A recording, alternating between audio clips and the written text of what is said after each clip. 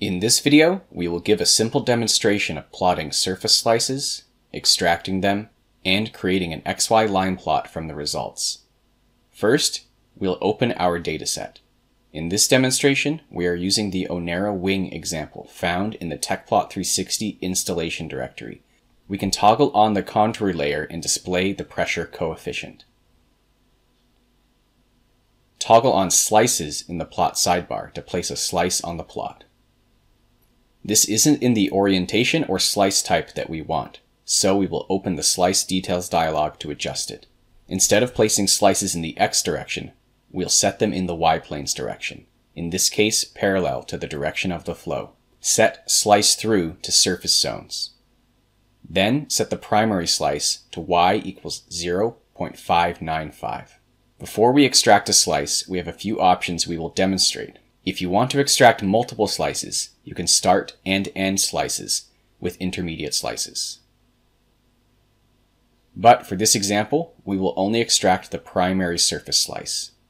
In TechPlot360, we extract slices in order to create new, separate entities in our dataset called zones. Once these slices are zones, we can do further analysis, such as plotting or integrations, or export the extracted slice. Now click Extract Slices and keep the default options in the dialog. We want the default slice group, but we could easily extract another group or all of them if we wanted. If we had transient data, we could choose if we want a single slice or the slice extracted through time. You can make extractions per slice or per connected region. Connected regions include zone boundaries, where the slice goes across multiple zones, and when a single zone has distinct regions, such as a wing with multiple sections. In our case, both of these two options will give the same result, since there is only a single zone and a single region. By default, TechPlot will attempt to extract the line as I-ordered data, but extraction as a finite element line segment format is also possible. Next, click Extract. Now create a new frame and change to the XY line plot type, and note the option of creating new mappings for all linear zones at the bottom, in this case the extracted slices. For the x-axis, we can select the x-axis variable or a normalized x variable. See our Getting Started guide for more information on computing a variable like this. And for the y-axis, we can select the pressure coefficient variable. We could name the XY mapping something more useful, but we will take advantage of an intrinsic variable later in the mapping style dialog.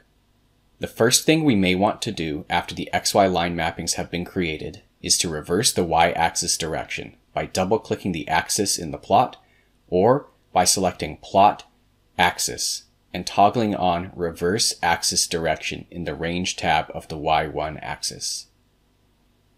Now, tile the frames so that they do not cover up each other.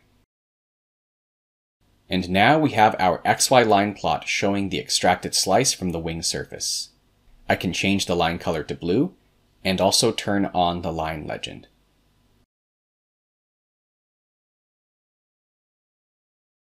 To change the map name to the zone name, in the Mapping Style dialog, we can right-click on the mapping and choose Zone Name by double-clicking on it.